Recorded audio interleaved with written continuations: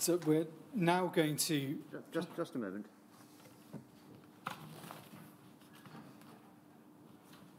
Yes.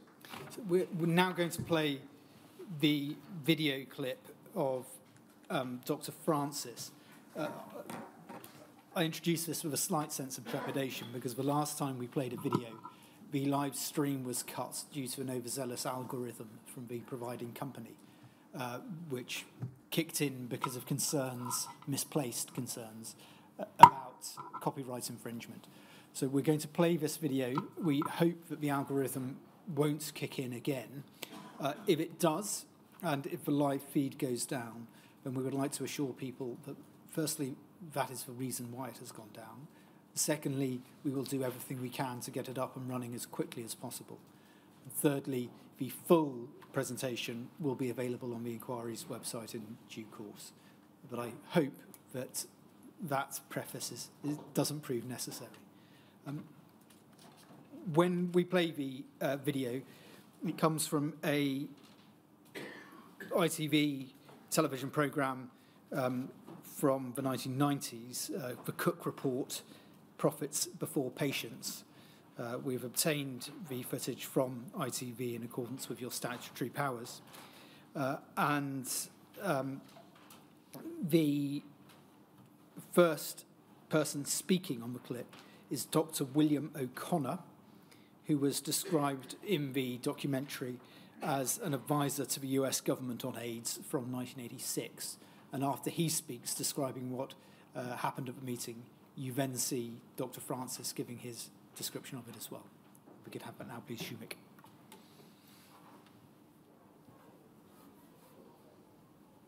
In the CDC in January '83, a guy got up on the table, a man named Don Francis, and pounded on the table and said something to the effect, how many people have to die before you start testing?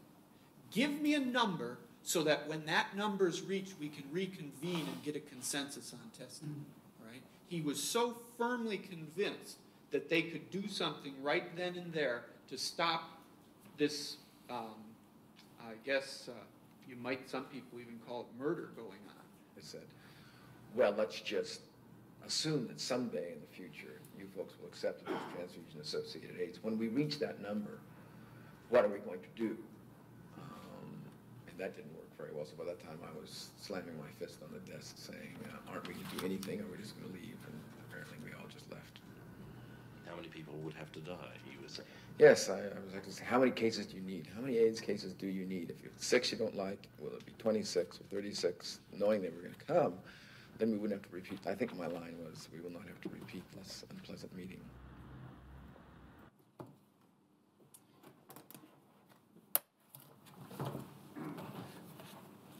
If we could turn back, then, sir, to the issue that you raised about surrogate testing, which was one of the matters that Dr. Francis was bringing to people's attention at that meeting.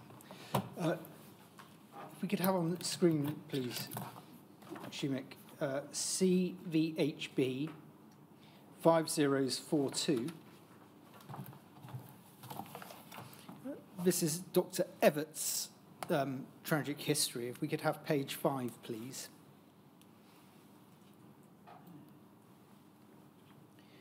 And if we could highlight the second paragraph down on the right-hand column, beginning meanwhile.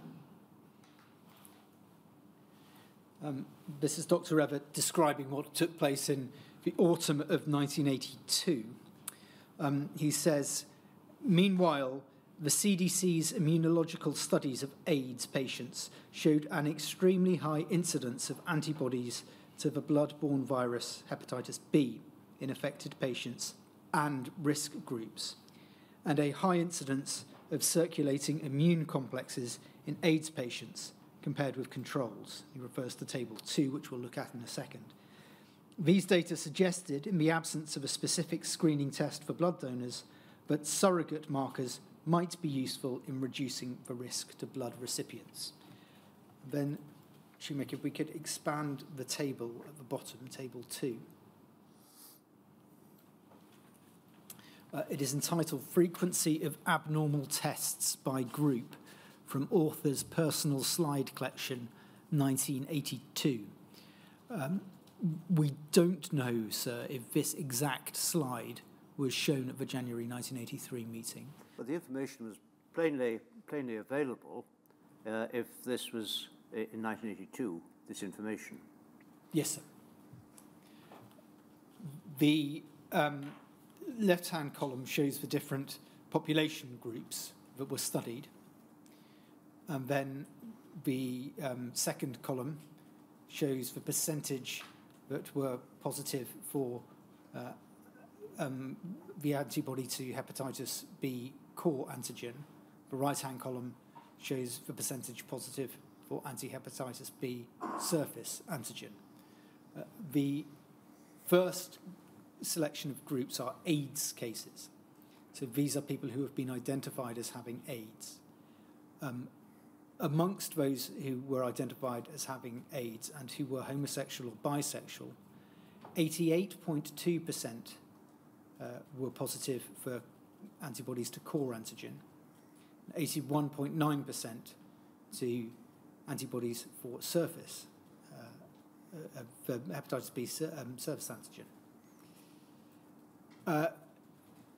IV drug users, the respective figures were 100% for core antigen and 61.9% for surface antigen. Haitians, 86.7% core, 66.7% surface, and others, 42.9% core, 33.3% surface. The figures for the, presumably for the actual numbers of those groups are contained in brackets. The next population group are people who are described as probable AIDS lymphedemopathy, so people who are showing signs of that might be associated with AIDS. The percentage who are positive for antibodies to hepatitis B core antigen are 81.3%, and surface antigen 75.4%. And then you've got risk group controls. So these are people who haven't been diagnosed as having AIDS, but are in the two control groups that are mentioned. The first is homosexuals and bisexuals, and that group, 79.2% are positive for antibodies to hepatitis B core antigen, and a similar figure, 79.5%, to hepatitis B surface antigen. Amongst Haitians, the figures are respectively 36.2% and 39.3%, so a much lower correlation amongst Haitians, but a higher one for homosexuals. And then there is a group which are referred to as normal controls, and we can see that 5% of the normal control group are positive for both antibodies to surface antigen and to core antigen. Well, it provides the missing link which I was concerned about before lunch. The issue is which, if any, donations can be excluded and have a protective effect in respect of the contraction of AIDS without being able to identify the AIDS virus precisely because you can't at this stage. Answer is not simply to focus on normal controls, so-called.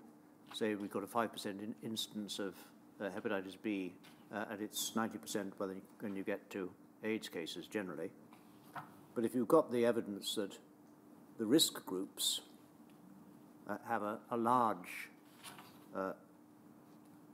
anti-HBC connection, the risk groups are overrepresented significantly in those cases which have contracted AIDS, and they show a very strong correlation to hepatitis B, C, the core antigen, then you've made the case.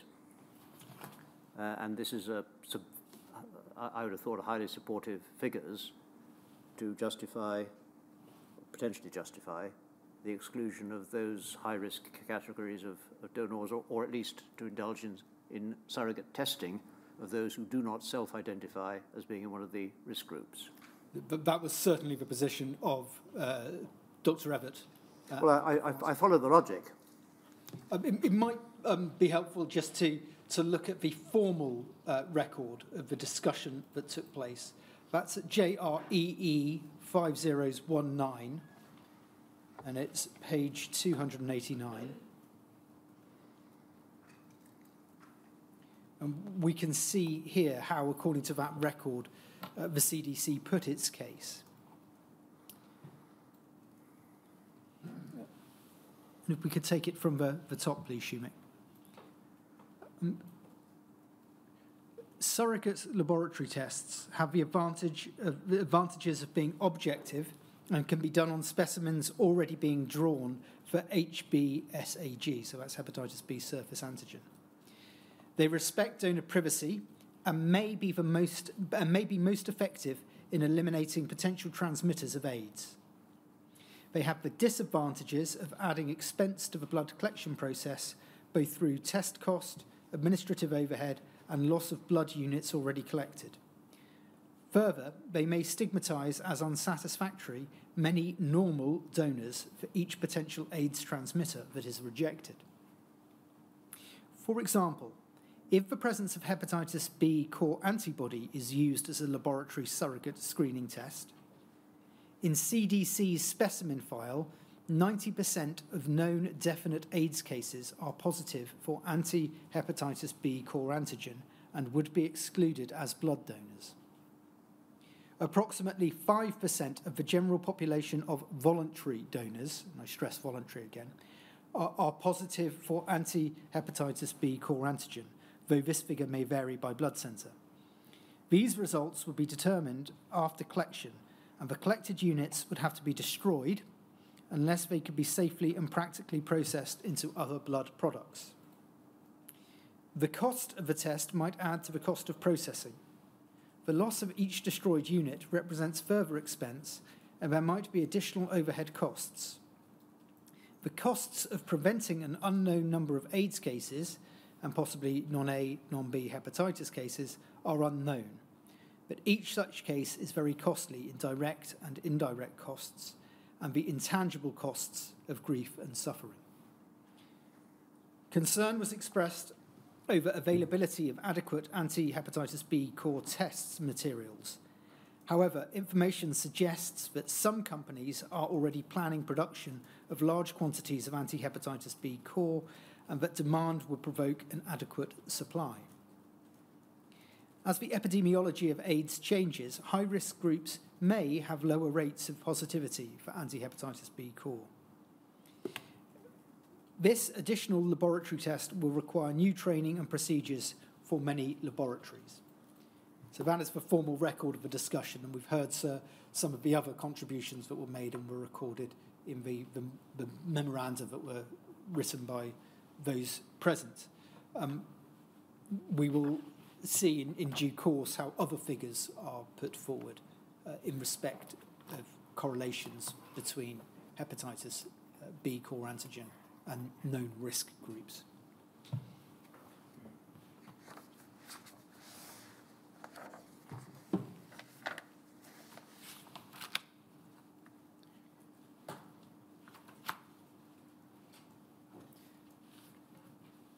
We will leave that meeting there and move on a few days in time to the 6th of January 1983, when a meeting took place between the National Haemophilia Foundation and representatives of plasma fractionators.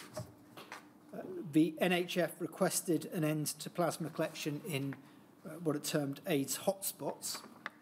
Alpha indicated that they had already taken such steps, and according to the Creever report, Armour, Cutter and Highland did so shortly thereafter. So that is about the geographical areas of high incidence of the pharmaceutical companies showing a willingness to cease collecting plasma from those areas, if they indeed collected them from there in the first place. A week later, on the 13th of January 1983, a joint statement was published by the major blood banking organisations, the American Red Cross, the American Association of Blood Banks, and the Council of Community Blood Centres. Now, this statement stated that in the opinion of those groups, the possibility of blood-borne transfusion of AIDS was, quote, unproven, and the evidence was, and I quote, inconclusive. Notwithstanding this, the organisations accepted that there were sufficient grounds of concern to warrant some steps being taken, particularly in respect of the long incubation period that they noted. The recommended steps included further questioning of donors to elicit relevant features of medical history, things such as night sweats and unexpected weight loss, lymphadenopathy, and Kaposi's sarcoma. So questions would be posed to see whether or not a donor had any history of those symptoms. However, the organisations considered that, and I quote, direct or indirect questions about a donor's sexual preference are inappropriate. That was the position of the blood banking industry. The statement appears to have been intended to preempt a strategy meeting that took place on the following day, the 14th of January 1983, at the behest of the NHF.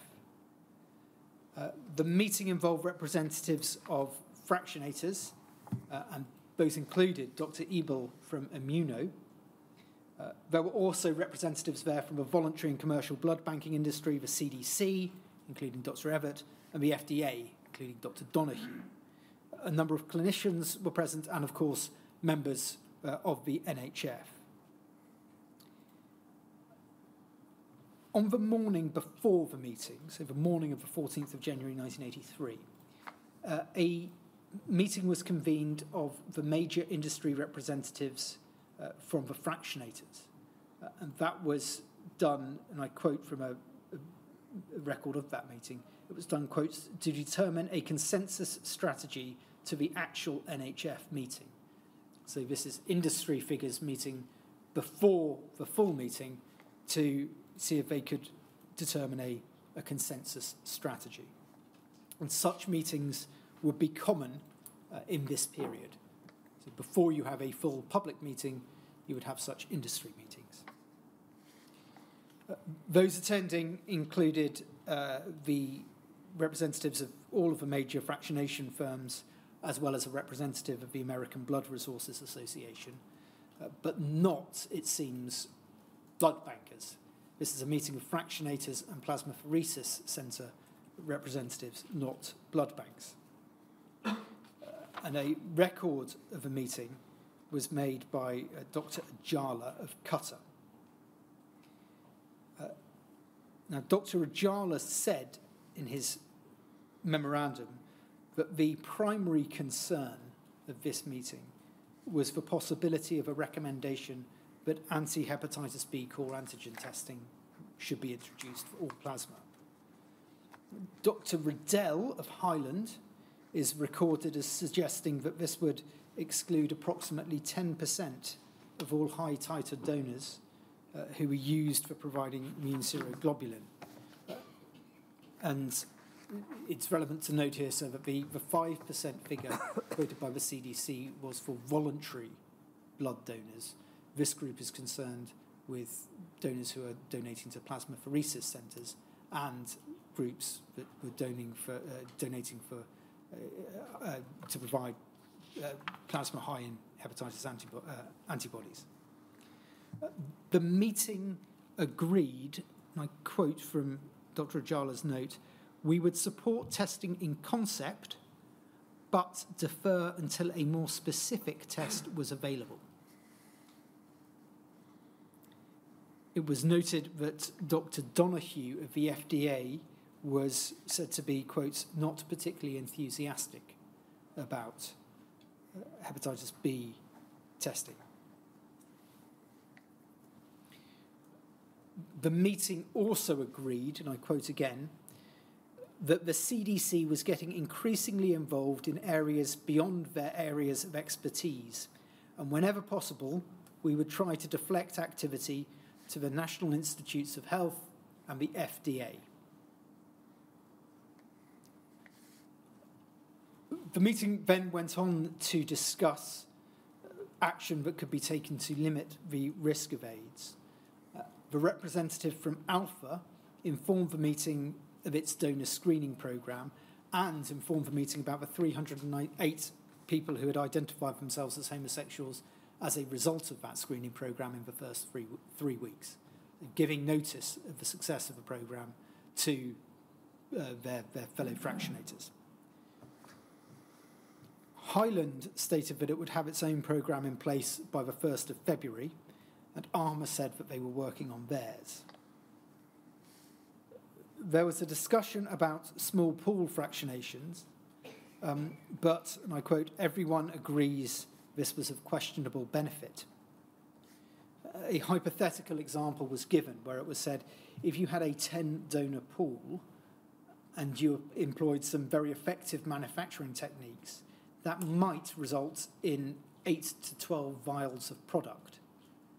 But of those 8 to 12 vials, 8 of them would be required for quality control purposes. Manufacturers would have to keep 4 vials for testing for potency, purity, and sterility. They would have to keep 2 vials for retention, presumably for the purposes of tracing back and testing back if needed. The FDA would also require 2 vials for testing.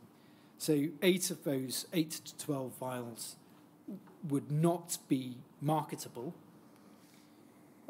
And that would leave, obviously, between 0 and 4 for sale. And it was noted by Dr. Ojala, quotes, the economics of this procedure are relatively discouraging. That was the discussion that took place on small pool fractionation. The meeting also discussed the fact that, in the view of those present, whatever requirements were placed on fractionators about the way in which they collected plasma should also be applied to blood banks, because the conceptual risk was the same for both whole blood and for plasma. We will see that in the weeks and months that followed, this was a bone of contention between the two different groups. And some information was shared about the progress on heat treatment processes at that industry meeting as well. One further point to note from Dr. Ojala's memorandum of the meeting, he said, and I quote, both Alpha and Highland are taking the AIDS problem very seriously. Very was underlined in the original. Dr. Ojala was an employee of Qatar.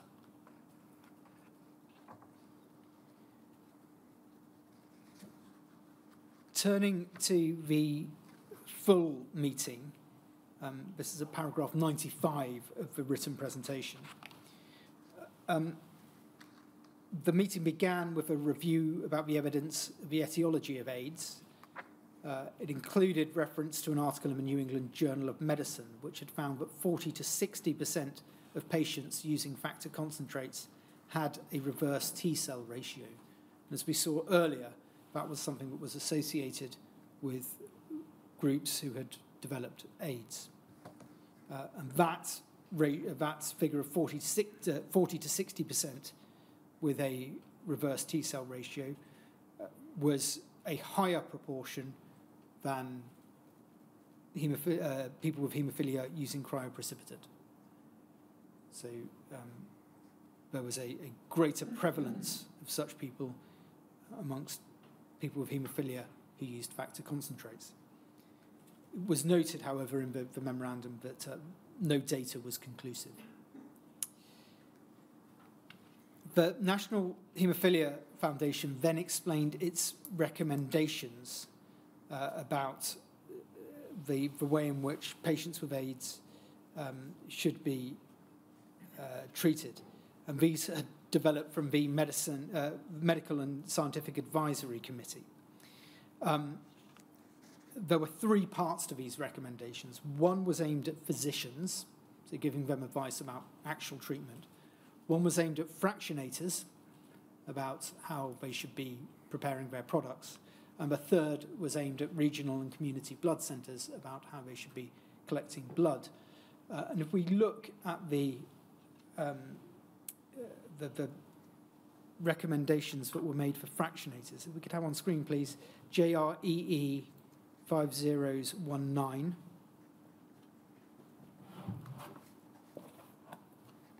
And it's electronic page 293.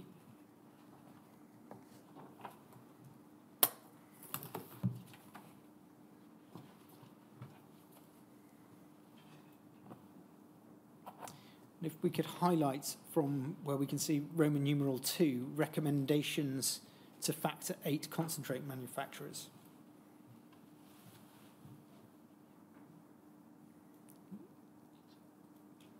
There we go, just under letter D. I'm afraid the numbering of this document isn't particularly easy. So these are the recommendations that the NHF were making to the fractionators. A. Serious efforts should be made to exclude donors that might transmit AIDS. These should include 1. Identification by direct questioning individuals who belong to groups at high risk of transmitting AIDS, specifically male homosexuals, intravenous drug users, and those who have recently resided in Haiti. 2. Evaluation and implementation, if verified, of surrogate laboratory tests that would identify individuals at high risk of AIDS transmission. 3. In addition, the manufacturers should cease using plasma obtained from donor centres that draw from population groups in which there is a significant AIDS incident. It is clear from the epidemiological data that the pool of individuals at risk for AIDS transmission is not uniform throughout the country, and that a great deal could be achieved by excluding donors from the, quote, hotspots. B. Efforts should be continued to expedite the development of processing methods that will inactivate viruses potentially present in factor 8 concentrates. If we go over the page, please. C. There should be an evaluation of a possibility that the yield of factor 8 in pheresis, that's plasma pheresis donors, could be increased using DDAVP or exercise to maximise yield. This would permit a reduction in size of the donor pool and would compensate for losses in plasma that might occur due to steps noted above. D. There should be an evaluation of the feasibility of fractionating and processing plasma so that lyophilized small pool products are available. While this will certainly be more costly, it may be the only way to break out of the present dilemma without going to an all-cryoprecipitate effort. E. Concentrate manufacturers should immediately cease purchase of recovered plasma for factor 8 concentrate from blood centres that do not meet the criteria listed in 2A above. These criteria should also apply to the production of cryoprecipitate. F. Manufacturers should accelerate efforts towards the production of coagulation factor concentrates by recombinant DNA technology. The document then goes on to give recommendations for the blood banking industry. But we can take that off the screen, please, Shumik.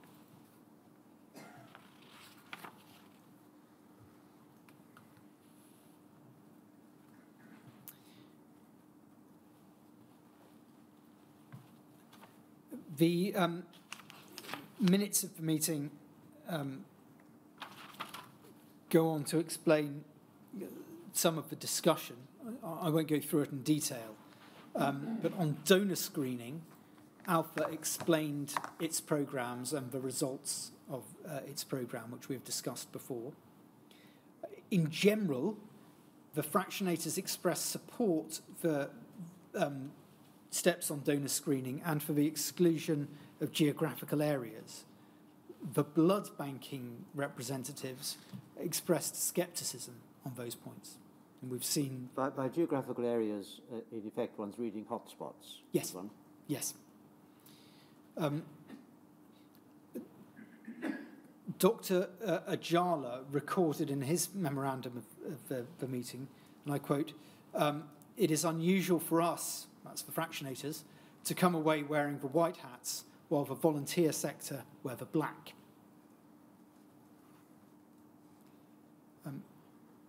On surrogate testing, as per their meeting beforehand, the fractionators indicated a willingness to accept an exclusion rate of about 10% of donations and the higher costs associated with testing if, as the minutes record it, quotes, "an appropriate test could be identified."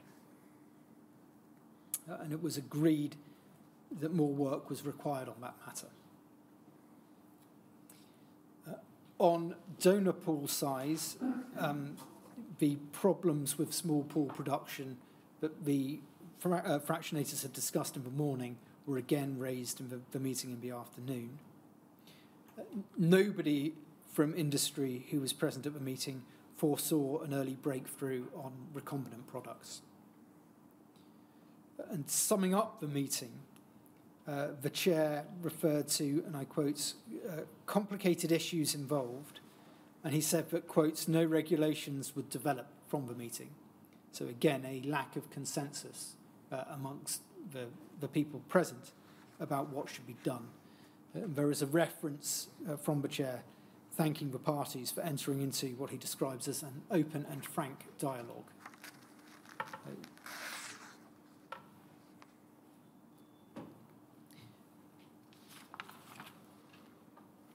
So that meeting took place on the 14th of January.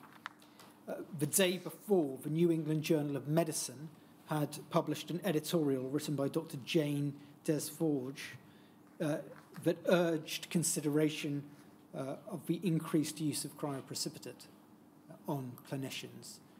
I think that is a document that you looked at before, and I won't take you back to it now. The argument was put forward that cryoprecipitate might minimise the risk of infection, and that being so, the physicians should consider that as a treatment option. It's fair to say that the editorial doesn't go on to address the logistical issues concerned.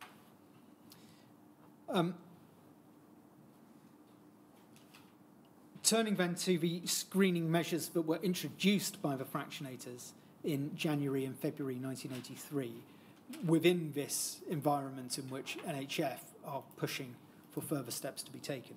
We've already heard about what Alpha had already done by that stage.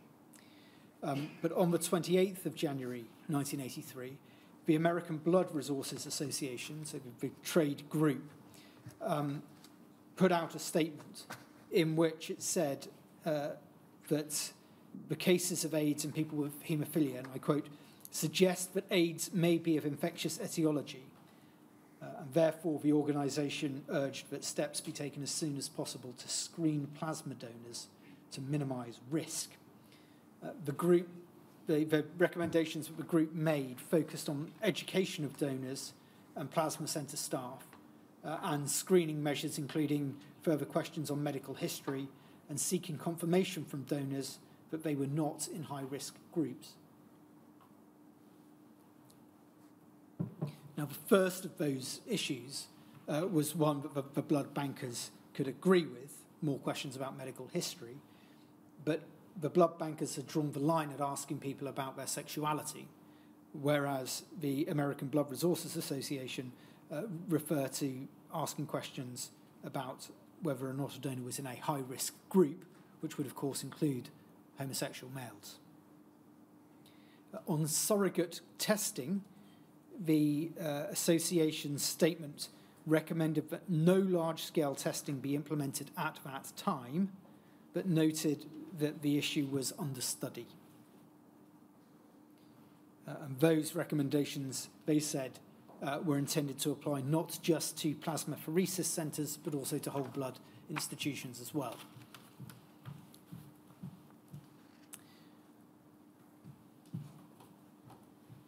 Now, as anticipated at earlier meetings, Highlands introduced revised donor screening procedures in January and early February 1982.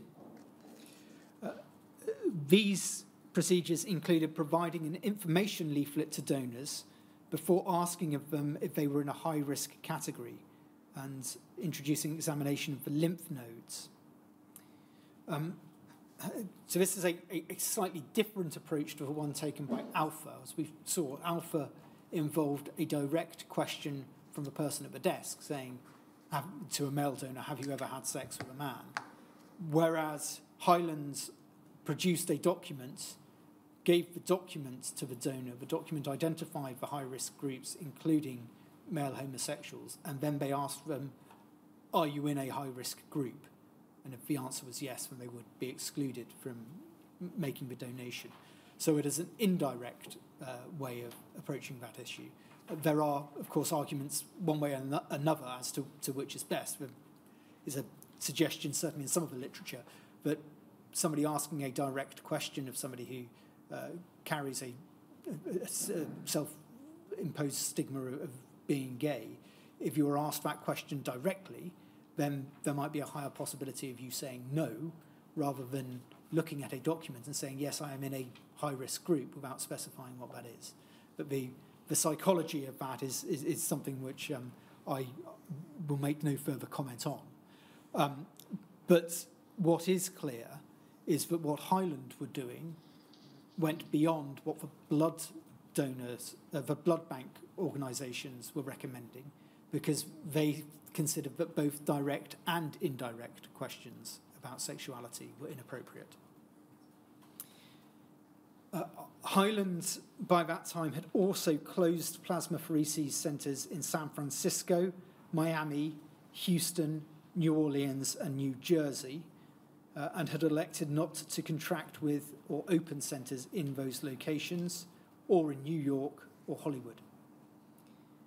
In his draft statement from 1990, Dr. Kingdon stated that he was, and I quote, convinced by the available evidence that we were dealing with a virus that had an epidemiology similar to hepatitis, and that we should take measures to reduce the risks of transmitting AIDS through blood products.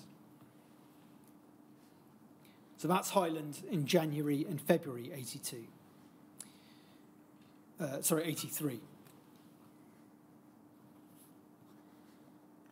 Cutter introduced additional physical examination of donors and additional screening questions in February 1983. Those included questions about medical symptoms, the unexplained dramatic weight loss, night sweats, recurrent fever. There was also an examination of lymph glands and a full body examination for lesions. And for Cutter, donors were required to sign the company's AIDS information notice to state that they were not a member of any of the three high-risk groups, again including male homosexuals.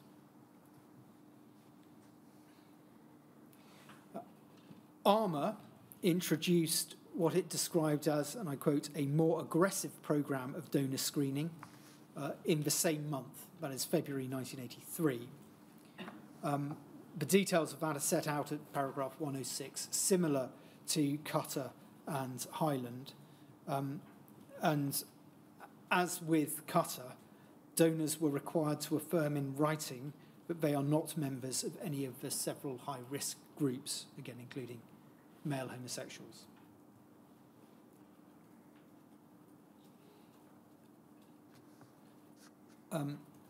At that time, February 1983, the company had no plasmapheresis centres in areas recognised as having a high incidence of AIDS, and nor did they source plasma from such areas. And I take that from a letter that they sent to UK clinicians in May 1983. So that's what the fractionators were doing, and it stands in contrast to what the trade bodies for the blood banks were doing. But it is relevant to note that some individual blood centres were taking steps and were more receptive to change. February 1983 saw the implementation of donor screening programmes at both the Irwin Memorial Blood Bank in San Francisco and the Greater New York Blood Programme.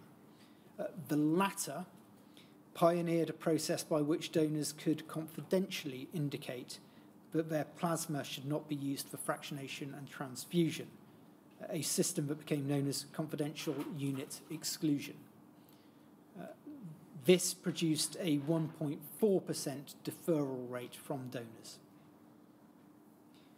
Perhaps relevant, sir, that both of those centres were in areas of high incidence of AIDS, and hence there was a need for them to do something to try to reduce the risk from their donations, lest they cease to exist. From a British perspective, worth noting that in January 1983, that is when you have the discussion of AIDS led by Dr. Krask at the Haemophilia Centre Directors Working Party on Hepatitis, and also the meeting at Heathrow Airport we have discussed on past occasions.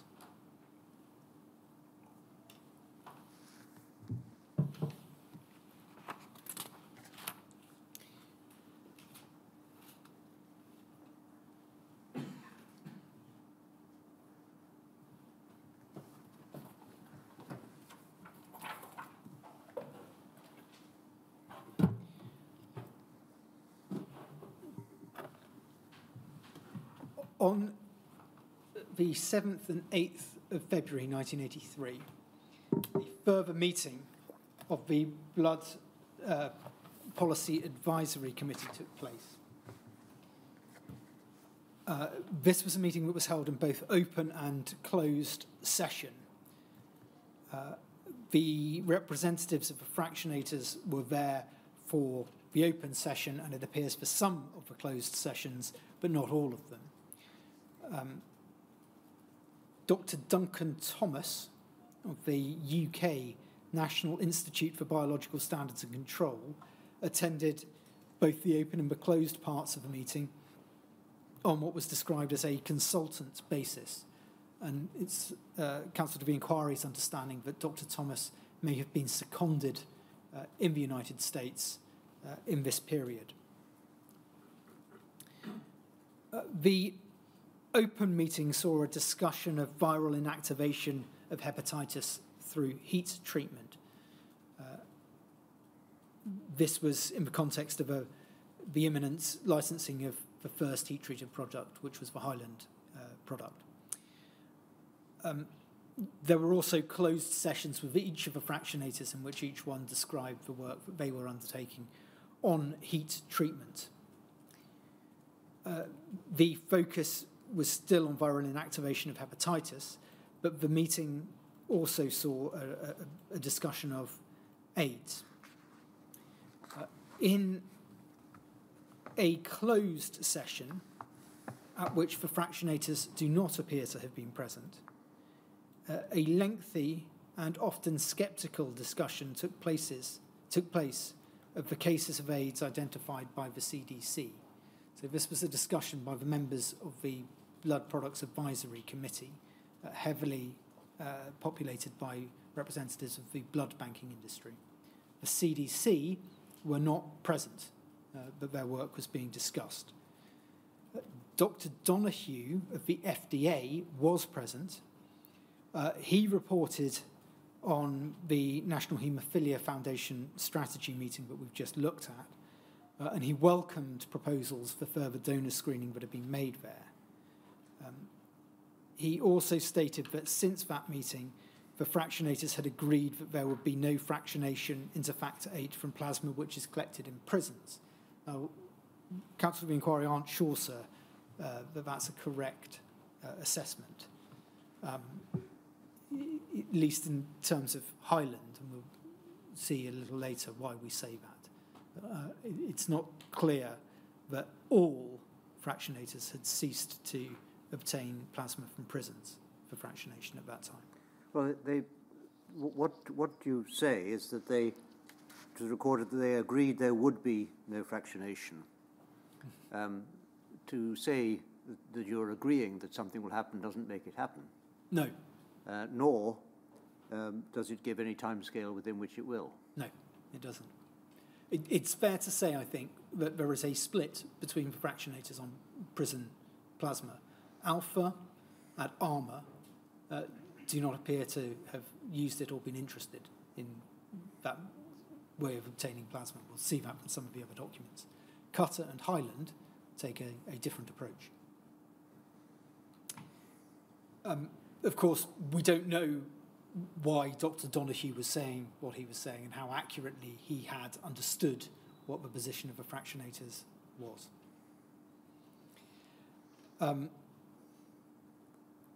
Dr. Donoghue also stated in closed, and I quote, "Everyone has agreed that there is not a screening test which is appropriate to attempt to define immune deficiency as it applies to donors. There just is not one that fits."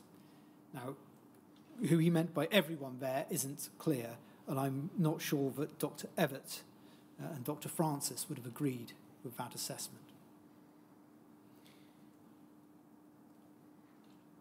There was a lengthy discussion that followed on donor screening and surrogate testing.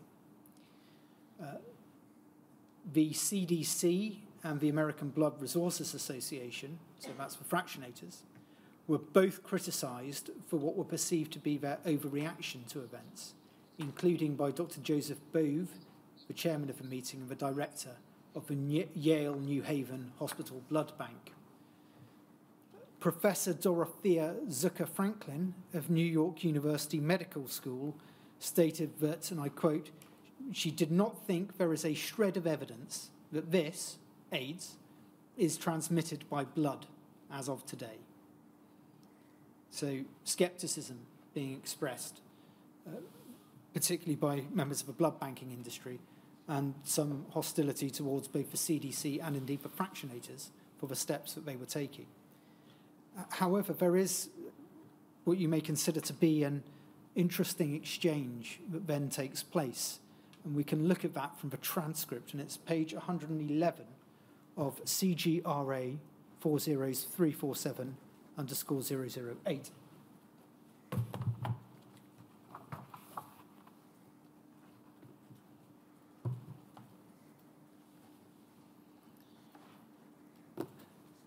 And so in the midst of this often sceptical discussion, you have Dr. Bove, the chairman, saying this, and I quote, "Well, one of the most vigorous, one of the most outspoken, one of the shoe-pounding on the table people for the blood-collecting community to do something, to be aggressive and get your heads out of the sand, is the Commissioner of Health of New York City.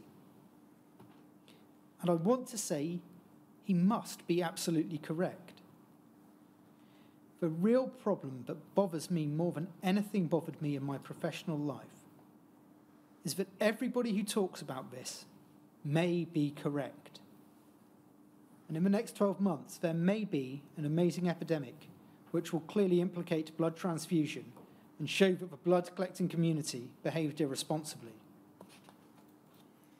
Dr. David Aronson cuts in and says, "But Joe, we have that worry every day."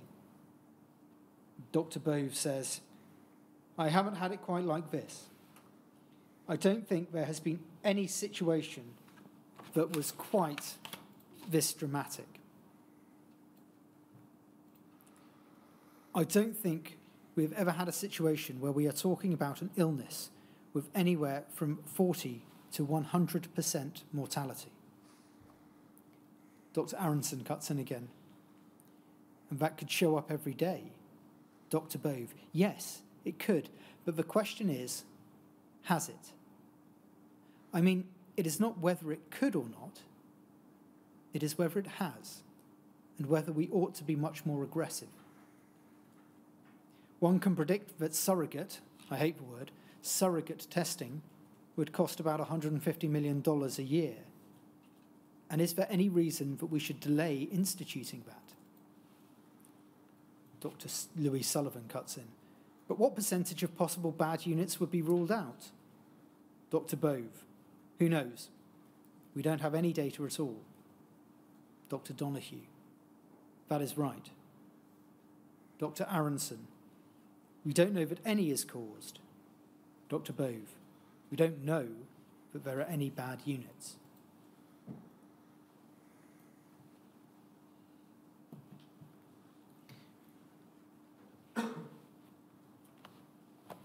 we'll leave that meeting there, sir.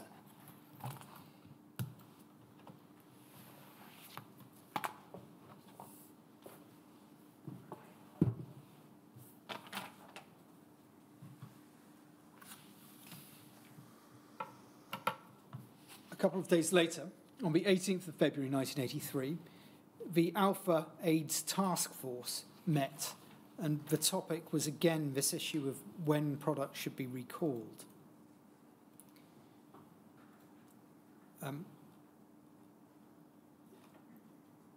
The news that was discussed at the meeting was that Alpha had received 11 plasma donations from a donor in Dallas, Texas, who possibly had, I quote the note, some AIDS syndrome, some AIDS symptoms. So possibly some AIDS symptoms. The donor had not, however, been diagnosed with AIDS. The plasma, which was in 4 lots of concentrate, had been put on hold, and there was a discussion about the patient's symptoms. The patient's physician had suggested that the donor had, and I quote, symptoms of lymphadenopathy, but little else to connect him with AIDS. The donor was being followed up. Alpha's decision was to release the concentrate, but not to use any plasma from the donor which had not yet been pooled. So that which had already been made was to be released, but the plasma which they held, which had not yet gone into any processes, was not to be included in any plasma pools. It was agreed that Dr. Carr would discuss the issue with the Bureau of Biologics, and the issue was posed in this way. What if we do find a donor who comes down with AIDS, and we do have plasma product in the field? I note that meeting also raised the issue of hepatitis B core testing, and it was noted that Dr. Macaulay and Dr. Carr both had objections to any project being undertaken on that. The issue of product recall would grow in importance and significance in the months that followed.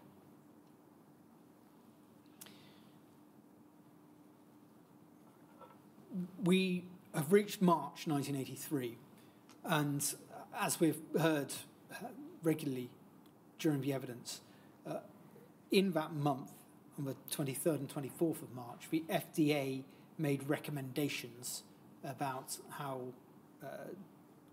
donations should be collected by both blood banks and fractionators. Now, those recommendations grew out of the 4th of January 1983 meeting, a very contentious meeting with Don Francis pounding the table. The only concrete outcome of that meeting was a recommendation that the CDC, the FDA, and the National Institutes of Health be asked to submit sets of recommendations which could then be considered. According to Dr. Everett, the CDC drew up a set of recommendations which were to be considered by the Assistant Secretary of the Health. And Dr. Everett frankly admits that the CDC was overstepping the mark and trying to bypass the FDA's regulatory authority by taking that step. The CDC draft recommendations included both the exclusion of high-risk donors and surrogate testing. According to Dr. Everett, their recommendations were promptly rejected by the other agencies, but the Public Health Service did put together a set of guidelines which they published on the 4th of March. And Dr. Everett says that, and I quote, although it was clearly short of what we, as individuals at the CDC, wanted, these guidelines did, and I quote again, mark the beginning of a slow change in public policy on transfusion-associated AIDS. So those guidelines went out on the 4th of March, but they were subsequently replaced with the FDA guidelines that went out in the name of Dr. Patriciani on the 23rd and the 24th of March 1983. We've looked at those before, so I won't bring them up. relevant to note that they are non-binding guidelines, but they were guidelines that it appears the fractionators and the blood banks took seriously and adhered to. Just to summarise briefly and drawing from the Crever report on them, plasma centres were told not only to give donors information about AIDS and to question patients about symptoms of AIDS, but to examine donors physically for lymphedemopathy and weight loss. Standards imposed on plasma centres were considerably more stringent than those imposed on the voluntary sector because officials thought that voluntary donors posed less risk than paid donors. Finally, manufacturers were informed that plasma collected from donors suspected of being in a high-risk group might only be used in the production of derivatives not known to transmit infectious diseases. So that's what the FDA recommendations said. As we've seen, the 4 US fractionation companies had, by that time, already implemented their own donor screening procedures, which were broadly equivalent to those suggested by the FDA in March 1983. It was the blood banks that were proving to be more resistant to change. The FDA notably did not recommend the implementation of surrogate testing and did not say anything about the recall of products. The other point to note, which Mr. Justice Crever brought out there, was that the plasmapheresis centres and the fractionators had higher standards imposed on them than the blood banks, which became a source of tension and indeed a source of concern. As the inquiry has heard, it was shortly after the FDA recommendations were published that Dr. Joseph Smith of the Committee on the Safety of Medicines wrote to Dr. Keith Fowler at the DHSS proposing that there be a meeting of the Subcommittee on Biologicals to discuss issues relating to AIDS and blood products. And that meeting would eventually take place in July.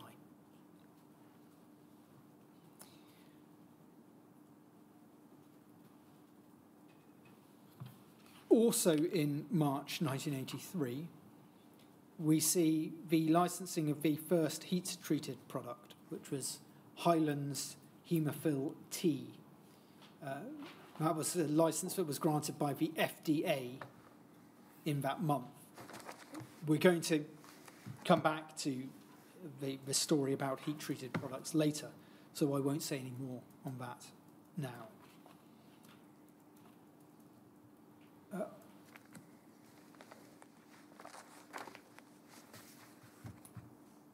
I'm going to turn in a second, sir, to the recall of heat-treated products. I don't know if you would like me to do that before or after the break. Well, let's go on for a quarter of an hour, shall we? Yep. Thereabouts.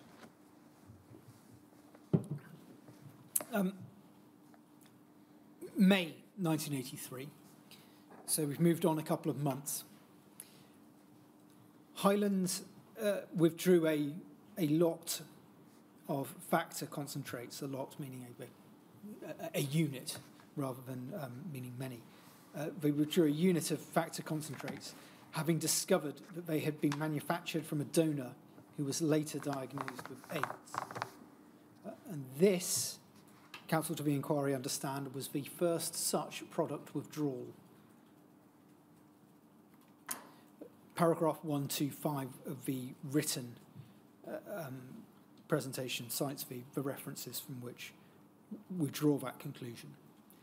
If we could have on screen, please, Shumik, PRSE 304496. Just before we do that, the same vein, the rationale for the 24th of March 1983 recommendations by the FDA was that the product needed to be safer. That I take for granted as being the purpose of the recommendations. It would follow that a product which had not been manufactured from plasma collected in accordance with those regulations, or those recommendations, I should say, would be less safe. And product manufactured from it after 24 March would be safer. Might it follow from that the logic ought to be that the less safe product ought not to be used? That is certainly a proposition which is supported by logic, yes. Is there any evidence that anyone withdrew, any of the companies withdrew pre-March plasma manufactured product because it would be less safe? Not what I have seen. So they went on effectively marketing product which was, if the recommendations were sound, on that assumption, would be less safe. Yes. Yeah. We can also put some figures on that, sir, in respect of the Alpha scheme, which was introduced in December, where it saw within 3 weeks 308 people who were in a known high-risk group, excluding themselves from donations, and over 800 by the summer. Yes.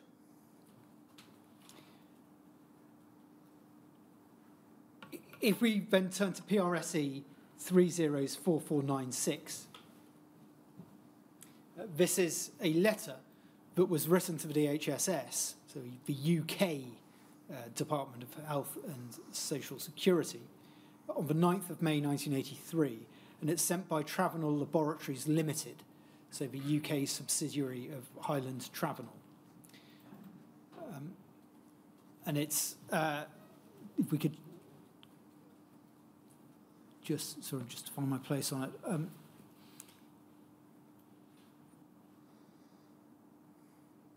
The first paragraph of the letter provides some information about the steps that Highland have been taking in terms of donor screening, and notes the recommendations by the FDA on March 24th, 1983.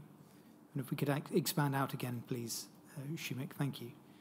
And we look at and pick it up from paragraph 2. It says this: in spite of these precautions, Highland Therapeutics recently became aware that one of its plasma donors, though not finally diagnosed, has been identified as a possible victim of AIDS. The donor in question is a member of the high-risk groups, although on several occasions prior to donating, he denied being a member of such group. While healthy at the time of donation, he subsequently developed some of the clinical findings associated with AIDS, including an inverted T4/T8 ratio and generalized lymphadenopathy. His final diagnosis is still in question. This donor's plasma was included in pools that were fractionated into several therapeutic products for the haemophiliac, including anti-haemophiliac factor 8, factor 9 complex, and anti-inhibitor coagulation complex. No therapeutic products fractionated from plasma pools that contained this donor's plasma have been shipped to any customer in Europe. In the United States, Highland has recently recalled the only coagulation product fractionated from plasma containing that donor's plasma that have been distributed to its customers. The recall involves one lot of anti-inhibitors coagulation complex and is being taken at Highland Therapeutics Initiative and not at the request of the National Centre of Drugs and Biologics. As a precaution, all lots of factor 8 and factor 9 complex that were manufactured from this donor's plasma have been placed in quarantine pending further resolution of this donor's medical condition. None of these quarantine products have been distributed to customers in either the United States or Europe.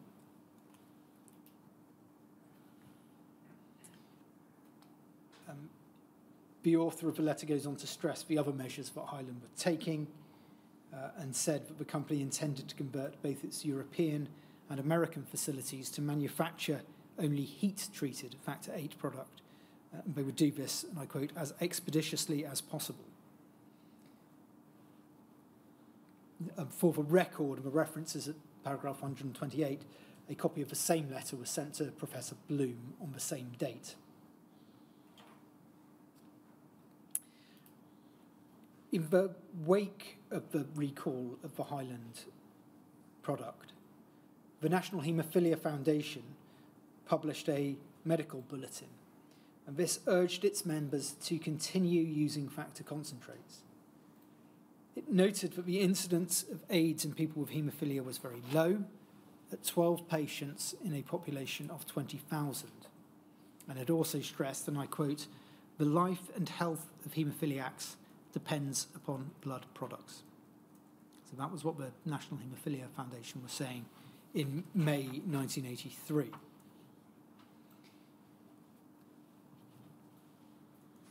The same month saw considerable activity within the DHSS in the UK on AIDS and on blood products. A number of internal memoranda.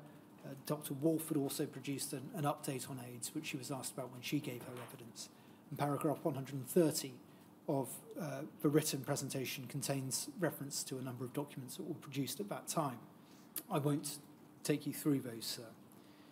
But during that same month, Dr. Fowler wrote to at least 2 US fractionators, posing questions about the precautions that they were taking over donors, about whether they had received reports of AIDS in any users of their products, and about whether they had received reports about any of their donors developing AIDS or AIDS-like symptoms. The references to those letters are at paragraph 131. The letters were sent to Miles Cutter and also sent to Armour. We, as you know, sir, don't have all documents, and it's a reasonable inference that such letters were sent to Alpha and possibly also to Highland as well, depending on how much information Highland had provided in their own letters to the DHSS following the product recall. It's helpful perhaps to look first at the response that was sent by Cutter. And this is at BAYP 602_183.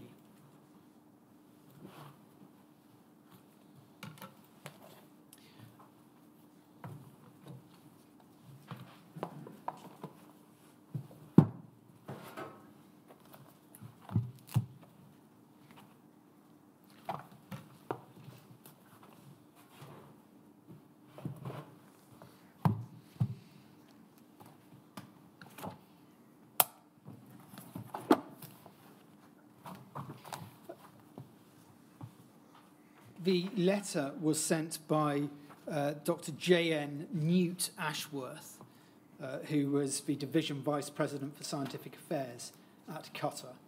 It is dated the 3rd of June, and it's addressed to Dr. Fowler. If we could go to the second paragraph and read through from there. Dr. Ashworth wrote this. The questions, these are Dr. Fowler's questions, are expressive of the concern that exists everywhere about this enigmatic syndrome. As you know, many countries have now reported AIDS in the medical literature. One of the major difficulties in dealing with the many issues concerning AIDS is the absence of persuasive data, and this is complicated by the oft-times sensationalistic and erroneous reporting in the press. We have seen recent examples in the Mail. As a result, false conclusions are arrived at, and patient treatment, as well as product supply, are endangered.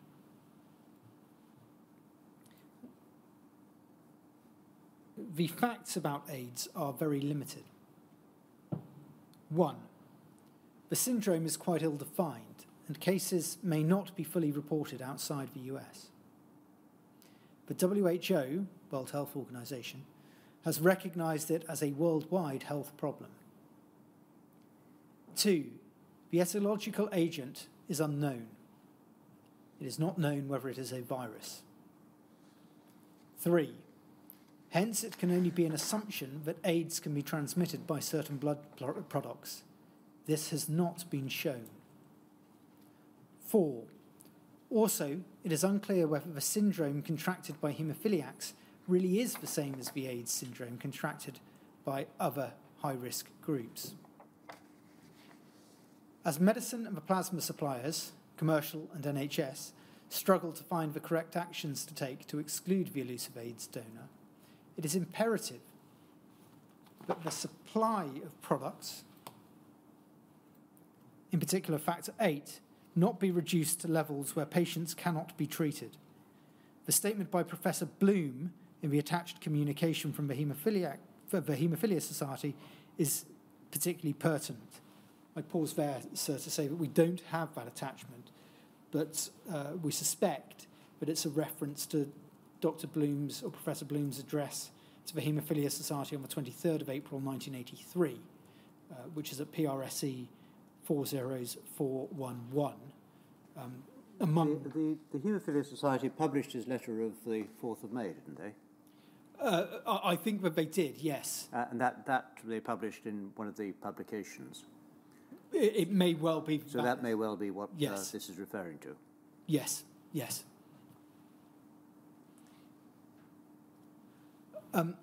All participants in the procurement and supply of factor VIII, either cryoprecipitate or concentrate, face the same dilemma. There is no test for AIDS. What we, and presumably other countries, including the UK, are doing is to attempt an unproven and probably inadequate screening of donors by certain gross definitions of high-risk groups and general physical examinations. Only time will tell if these checks on donors are accurate. More specifically, addressing your questions. 1. By common agreement and with the regulatory pressures of the US DHHS, and that's the Department of Health and Human Services, all plasma donors are screened to an extent consistent with present medical scientific knowledge. He goes on to say that the process is Qatar employer in documents which were provided to Dr. Fowler. We have discussed those earlier. 2. The cases of AIDS in haemophiliacs are, of course, complicated to follow up, but our investigations indicate that none received coate, which is the Qatar factor VIII product. 3. So far, we have not had to make a decision concerning disposition of a lot of coate from a donor who has become an AIDS victim. It is our plan that if this circumstance should occur, the decision concerning the lot would depend on many factors, including, most importantly, receipt of advice from government health authorities based on the latest knowledge concerning AIDS. Those were the answers that Qatar gave to Dr. Fowler's questions. The third of those answers suggests that the approach to product recall would be one that was taken on a case-by-case basis.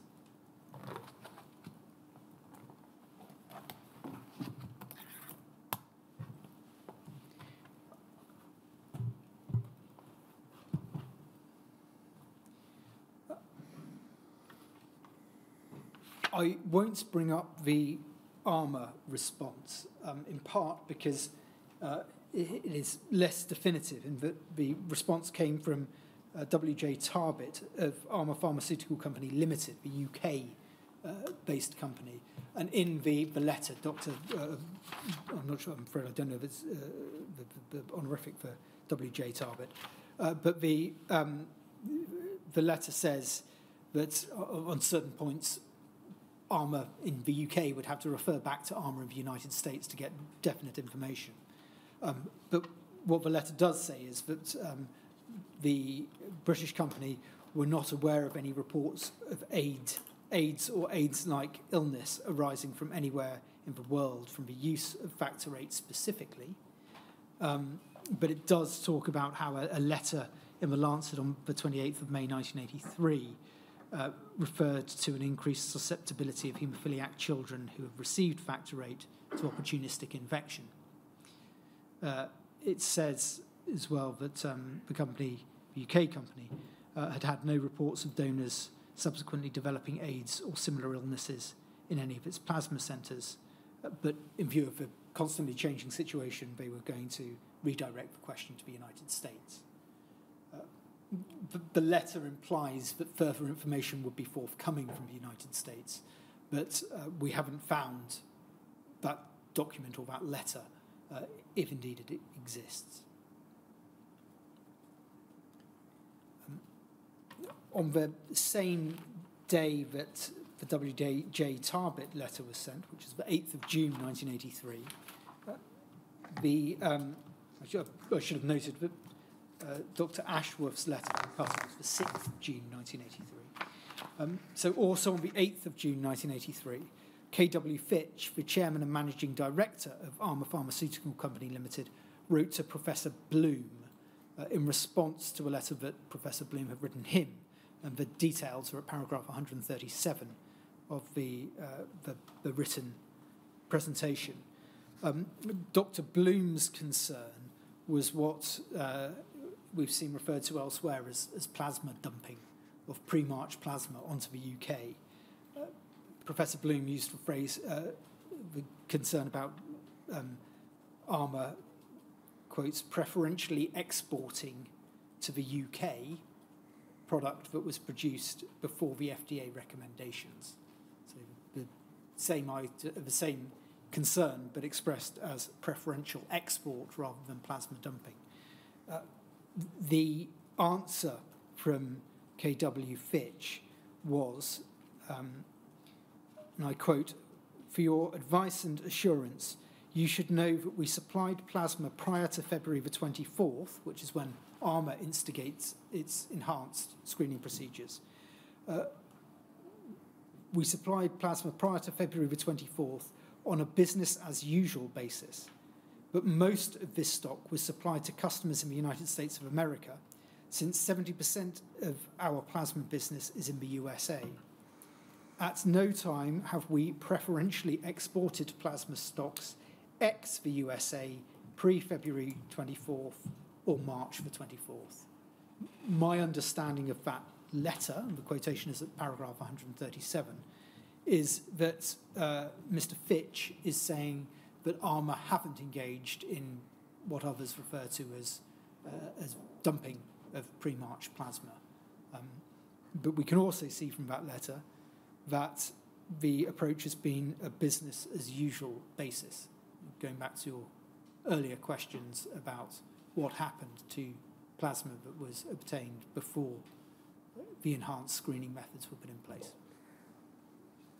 Just picking up on my question to you about the logic of the position, this would suggest that 30% of the plasma business was outside the USA, and that there had been supplies made of pre-February 24, and for that matter pre-March 1983 plasma-made products to places outside the USA, which may well have included the UK, I suspect, given this letter, and there'd been no withdrawal.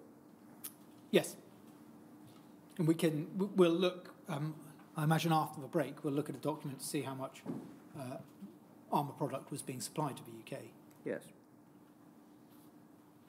I wonder if that, sir, is a convenient time. Yes, it is. We'll take a break until quarter two.